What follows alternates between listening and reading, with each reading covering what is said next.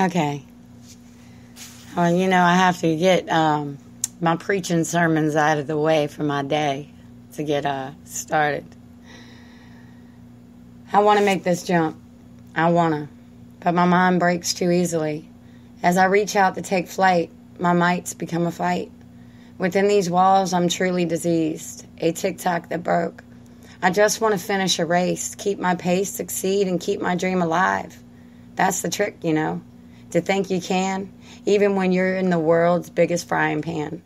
It feels as if I gave up so long ago, whispering to myself, you can beat that clock, just run, and they'll never know.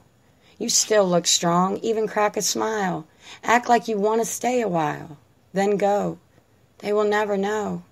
Then you can feel like as if you are the selfish one, while you try to ponder the yonder out your back window. That feeling you get when you drive by a store and think, I could do that, No. No, not you. Not the fun one. The one who follows her mind. Now, where the fuck did that thought go? That mind that seems to trap me to my seat, to my home, to my fucking life, living without me. Yeah, people.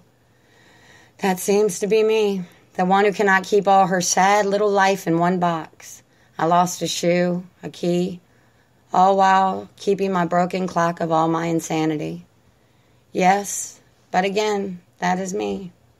But what if I could break the laws of time? What if? I don't know. Maybe I never did. Now, where did that fucking thought go?